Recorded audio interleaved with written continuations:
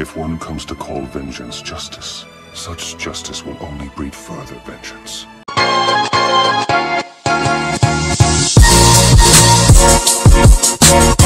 What's up, YouTube? This is CrownSpectro here, back here with another video for everybody. And today we got to talk about the PlayStation Showcase that's coming tomorrow. I mean, I'm pretty sure everybody pretty much knows about it. Everybody's looking forward to it. Some people want to bring back some of their favorite games like Jackson Dexter, Sly Cooper. Some people hoping to see some new Horizons. Some people want to see a new PlayStation All-Stars. The list goes on, alright? I mean, so many PlayStation games that come through the years of PlayStation, and PlayStation in general has just been, it's been pretty great. It's been a pretty great decade for PlayStation overall, if I had to really say. And it's been, PlayStation been kind of quiet. I guess you kind of say they ain't been super quiet, but they been kind of quiet. They still dropping trailers for different games and things like that. So, but they haven't really had no major showcase because PlayStation don't really go to E3 anymore. They haven't been to E3 since like what, 2016? Maybe in like 20. Nah, I think it was like 2016.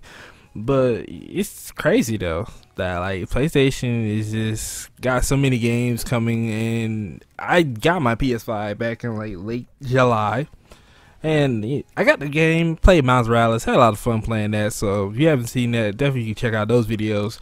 But overall, I did notice what everybody was saying, that the PlayStation 5 did not have many games, and the PlayStation 5 is indeed lacking in games. When I say lacking, I mean lacking in games. I see that a lot of people was talking about the Horizon as well, how that wasn't getting a free upgrade originally. Of course, PlayStation changed their mind, even a free upgrade of Horizon from PS4 to PS5. And I know I never played Horizon. Alright, I can hear the gas already. He's never played Horizon. He needs to play Horizon. Alright, I'm going to play Horizon. It's definitely on the plan to play list. But let's get back to the main topic at hand, the PlayStation Showcase. Let's let this be my little wish list, I guess. I hope for a new Sly Cooper game. Definitely Jackson Dexter. I definitely just kind of iffy with that. I wouldn't mind if they don't show it, but I'll be happy if they do. Infamous, come on people, it's Infamous. Alright, I would love to see another Infamous game. It's been a while. We haven't had an Infamous game since like the PS4 launch days. It's been a while now, and just the game list goes on. I can't really think of any other games off my top of my head right now that I definitely want to see. Oh, you're currently looking at one. PlayStation also is definitely another game I want to get another sequel to, or I just want PlayStation also to get ported over to the current consoles, at least the PlayStation 5. Just like a port over or a quick little remaster. I wouldn't mind. With online servers back on, I would definitely love to play that again. I had so much fun playing that game. PlayStation also feels so underrated to me, even though people always called it a Smash ripoff. I still love it. Alright, but with that being said, I still have a list right now to go through, and PlayStation Showcase definitely gonna show a lot of different games. However, I do expect them to show some new games that probably distant off in the future, but mostly I do feel like they're gonna show a lot of games that's gonna be coming out pretty soon, like 2022. Not too far from now. No, they probably won't show too many games that's gonna be like 2023 or 2024 with a release date like that.